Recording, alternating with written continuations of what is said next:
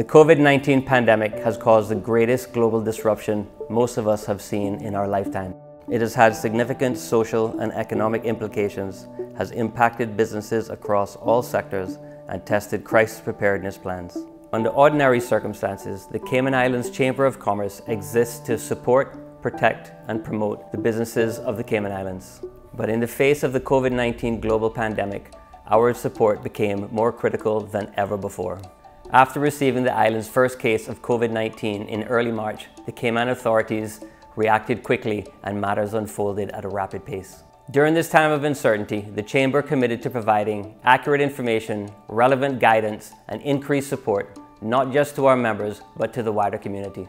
Our responsibilities fell into 5 main categories: communication, support during lockdown, government liaison, reopening support, and recovery. As the pandemic unfolded, we identified key issues impacting our members and shared the information and activity around it as quickly as possible. We developed a dedicated COVID-19 website where all COVID-related news could be hosted in a central, trusted space, filtering out any fake news or unreliable sources. I like the Daily Watch because it was a short and accurate summary of all the information that had gone on in the daily briefings. We were very busy at that time and I didn't always have the time to listen to the full briefing, so I appreciated getting a really great synopsis. To support our website, daily e-blasts were distributed to subscribers across the islands to provide an accurate, real-time summary of news related to the pandemic. Connecting with the wider community, we made use of our social media channels to efficiently share factual and up-to-date information. While most of our channels were digital, we did not overlook the importance of traditional media, distributing press releases and making media appearances to discuss issues affecting our members and the community. During lockdown, supporting our business community became essential. Through frequent outreach to our members and the wider business community, we obtained updates on businesses, including opening hours and contingency plans, and promoted their information across all Chamber platforms. Chambers was of great help during lockdown with communicating our opening hours to the public so we could get our messages across and help everyone to keep up to date with what's going on and how we have been innovative in our places. Informed decision-making on retooling and reopening the economy after lockdown required good data. We conducted surveys among our membership and shared the results with policymakers. For those needing support during the pandemic, our free webinar series delivered practical advice from experts across the board on a range of useful topics.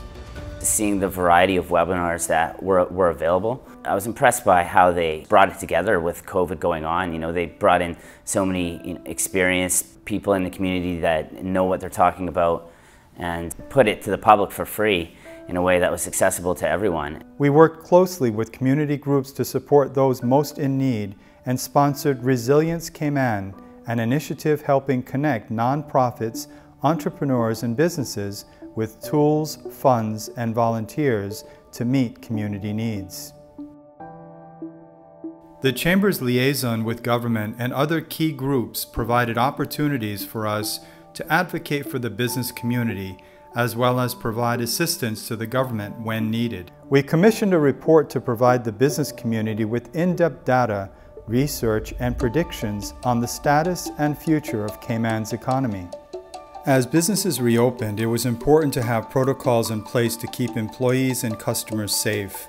We supported our members through a series of webinars, Facebook Live sessions, and guidelines to help make the transition to the new normal as easy as possible. The Chamber launched a Safe Return to Work Guide containing recommendations for health and safety protocols and approaches to COVID-19 prevention in the workplace, along with a series of easy-to-read infographic posters specific to individual sectors. We spent a lot of time researching the Safe Return to Work guides, which were really instrumental to us in our reopening plans.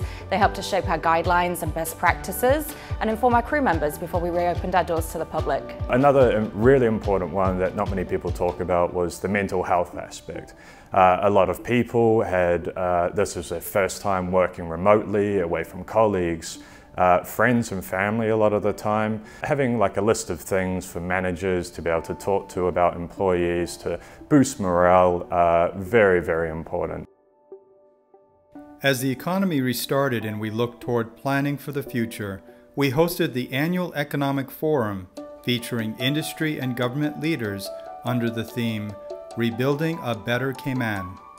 It has been a hallmark of Cayman's success to have this open, frank exchange of ideas and information between public sector and private sector. So we believe it's important for us to support the Chamber in creating this opportunity, an opportunity that's available not only to the business community, but to the entire general public.